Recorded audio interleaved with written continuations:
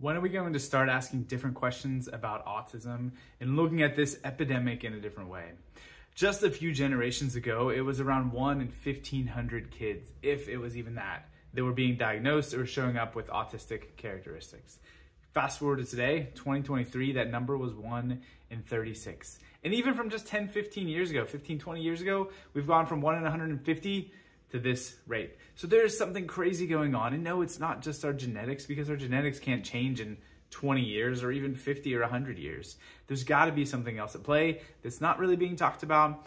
And that is what this video is about. Parents, caregivers, providers, if you work with kids with autism, this message is for you. We want to look at this from a different lens, not just writing it off as a genetic issue that you don't really have any influence or have any say over. We want to put an empowering spin using some of the more emerging science and understanding of what's going on. And we want to look at this from a lens of what can we do? What action steps are there? Because that is really the key, right? Knowledge is only useful for us if there's an application, if there's a practical use of it. So that's what this little brief video is for. No, we can't really unpack all the science and neurology to autism in a 5, 10, 15-minute video, however long this ends up being. But I want to provide just a snippet of what's really at play. So yeah, we've got to understand that this isn't a genetic thing, right? That is the starting point. It's not something that can just flip like that in this short time frame that we've seen the skyrocketing rates of autism. And especially when we think about it in the lens of we've had so many other chronic neurodevelopmental health challenges skyrocketing as well, right? We've got more kids with sensory issues, more kids with communication or speech delays, anxiety, ADHD, and focus challenges. This isn't just something unique to autism. We're seeing more kids struggling across the board. So we need to look at this from a new comprehensive perspective. And I love the conversation that's going around. And using that phrase of neurodiversity, I think that is the understanding we need to be moving towards, is that everybody's not the same, especially if we look at education models. It is so off track with how we teach kids, as if everyone is the same. We expect the same standardized results and scores from them. That's not how biology works. That's not how development works. And that's definitely not how we should be treating our kids. So yes, neurodiversity is 100% true. Our personality traits are different, and we don't need to fit everybody into the same little box and assume that they're all going to be the same. But there are certain core functional things that we expect and we need our kids to be able to do so that they're reaching their full potential, so that they are being their best versions of themselves. Stuff like communication, right? We've got to be able to interact and communicate, which hits on social connection, right? We need to be social creatures. We need to be able to have relationship. We need to be able to understand cues and be able to interact with each other. Sure, you're going to have a gradient of that. You're going to have super empathetic people that are really in touch, really aware of certain feelings, and they're able to connect with that better. And then you're going to have people that struggle with that more, but we've got to be somewhere in that spectrum, right? We can't have a complete disconnect with social connection.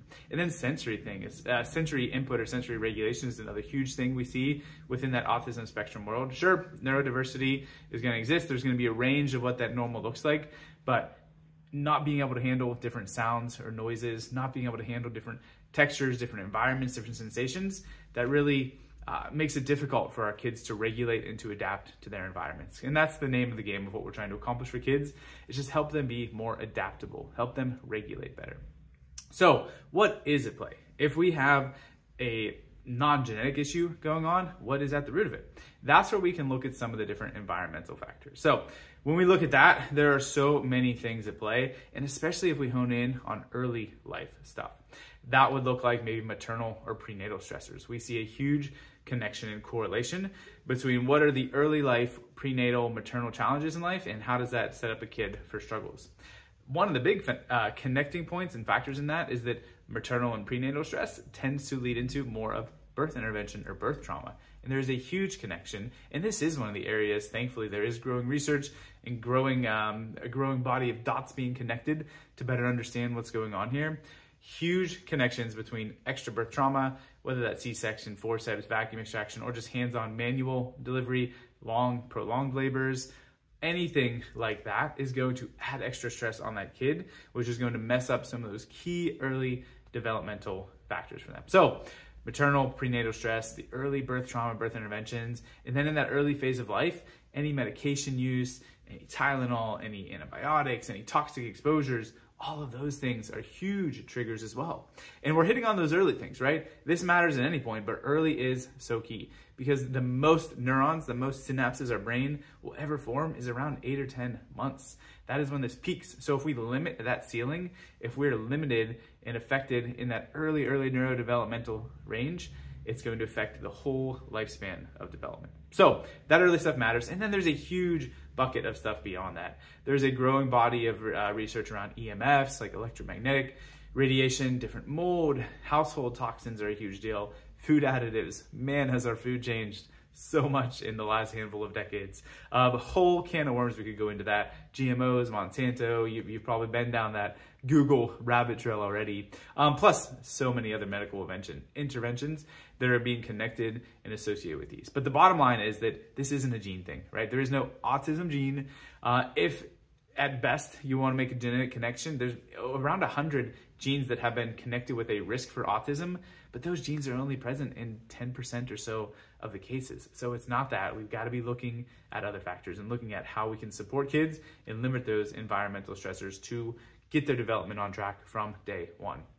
So listen, the reason that these things are all connected, it could really be summarized in just a stress response in the nervous system. That is why we're so obsessed with this as pediatric chiropractors, is because we work with the nervous system. When our development is turned into fight or flight, when our optimal growth and development in what should be our parasympathetic wellness mode gets shut off, our system gets put into stress, well then all of those optimal wellness functions get shut off too. And so that's what we get to see is these early life challenges are so damaging because it puts a kid into a sympathetic or fight or flight state early on, which is hard to get out of him. It's hard to get out of it because those nerves really fire and wire together. Those pathways get more and more dominant and get more and more locked in so that it gets more stuck going into the future tracks. So we've got to get the immune, the gut, all of those neurodevelopmental pathways turned back on by addressing this early on. And don't ever feel like it's too late, right? If you don't have a newborn here, if you've got a 4-year-old that's maybe on the brink of being diagnosed with autism, or you've got a 7-year-old or a 10-year-old or anything in that range, you still need to be addressing this. You can still be making a huge, huge impact, but the earlier the better, right? That's the message that we're going to constantly be sounding. The sooner the better that we can support our kids, the more impact that future growth and that future trajectory will have. So we're going to link to another article to dig into this topic even more because this doesn't even scratch the surface. So check that out. Please reach out to our team. Send us a message here if you've got more questions or thoughts on it, because I know this is a big one and I know that this doesn't even come close to doing it justice. Hope that helps, guys. Have an awesome rest of your day, and we'll talk to you soon.